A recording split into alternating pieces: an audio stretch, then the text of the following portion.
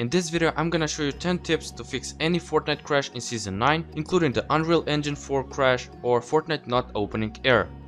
So make sure that you watch this video till the end and do all of the steps if you want to fix your game.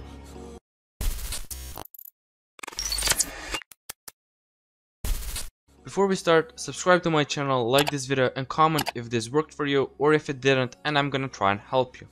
The first step is to open this PC. Open the local disk where you have Fortnite installed, so for me it's local disk C. Open the program files folder, open the Epic Games folder, double click on Fortnite, double click on Fortnite game, open the binaries folder and open the Win64 folder. Now double click on Battleye and double click on uninstall battleye.bat. It says, would you like to uninstall the Battleye service from your system? Click on yes. Click on yes again, and it says that the Battleye service has been uninstalled. Click on OK, and now double click on install battleye.bat and click on yes. Now what you want to do is go back to the Win64 folder and double click on Easy Anti-Cheat. Now open the Easy Anti-Cheat setup, click on yes, and click on Repair Service. This should finish in about a couple of seconds, and there it is. It says it's installed successfully, and click on Finish. You can now close this folder. If you're having high ping in Fortnite, then No Ping will fix that. It's an application that lowers your ping by letting you choose from servers around the world, including the USA, Germany and more. Click on the link in the description to download it, sign up, choose the server that has the lowest ping for you, and then just play Fortnite. This has lowered my ping from 150 or plus to only 20 ping in Fortnite. So click on the link in the description and download it. The second step is to open this PC again, go to local disk C again, go to program files, go to Epic Games, Fortnite, Fortnite game, binaries and Win64. Now scroll to the bottom of the folder and you should have these 4 applications. What you want to do is double click on the first one. So for me it's Fortnite Client Win64 Shipping. Right click on it, click on Properties and go to the Compatibility tab. Now tick the Run this program in compatibility mode for box and select Windows 8. Once you do that, tick the Disable Full Screen Optimizations box. And you can also tick the Run this program as an administrator box. Just be careful because this may cause Fortnite from not opening, and if Fortnite doesn't open for you, then just go back to the properties and untick the box where it says Run this program as an administrator. I'm not gonna tick that, but you can try it and see if it works for you. Now click on Apply and click on OK. Now do the same steps to the Fortnite Client Win64 Shipping BE, Fortnite Client Win64 Shipping EAC and the Fortnite Launcher. Once you're done, just close the folder. The third step is to open the Task Manager, and you can do that by right clicking on the taskbar and click on Task Manager. You can also open it by typing Task Manager in the search bar. Now what you want to do is close any application that is the cause of Fortnite crashing. So for example, that may be lightningservice.exe, OEM, mycolor2, cell-led2 or some other executable file that causes Fortnite to crash. Just search for it, and if you find any of those files, click on it and click on End Task. Once you do that, you can close the Task Manager. The fourth step is to click on the search bar and type Registry Editor and open it. Click on Yes. And now what you want to do is click on the arrow next to HKey local machine. Then click on the arrow next to System, so expand it. Now expand current control set, expand control, and find the graphics drivers folder. Okay, so there it is. Now right click on it, click on New, and click on dword 32-bit value. You want to name the new key TDR delay and click on Enter. Now double click on it and make sure that the value data is 0 and the base is hexadecimal. And now click on OK, and you can now close the registry editor. The fifth step is to open this PC again.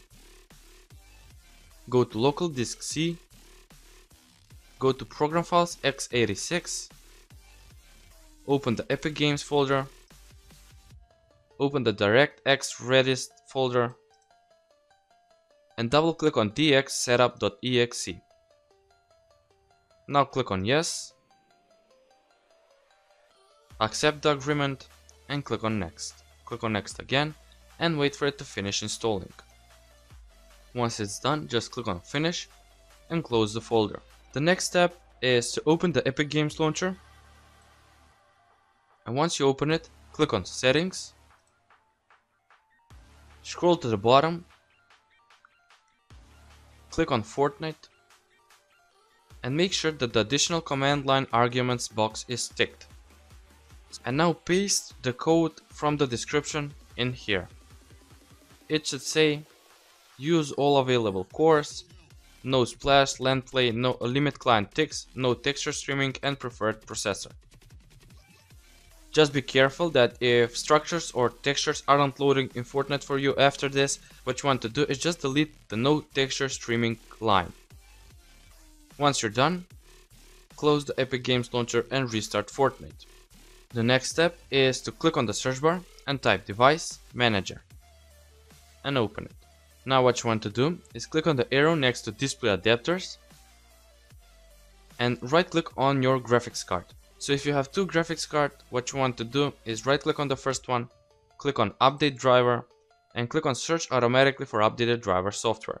And it says the Windows will search your computer and the internet for the latest driver software for your device, and if there's a newer driver, then it will automatically install it.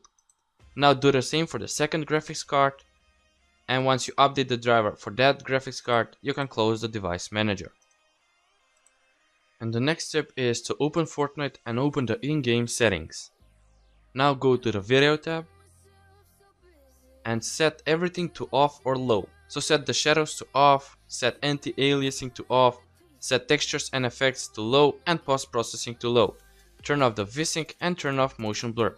If you have the option to allow multi-threaded rendering, then turn it on. Also, you can turn down the 3D resolution and set it to around 60%.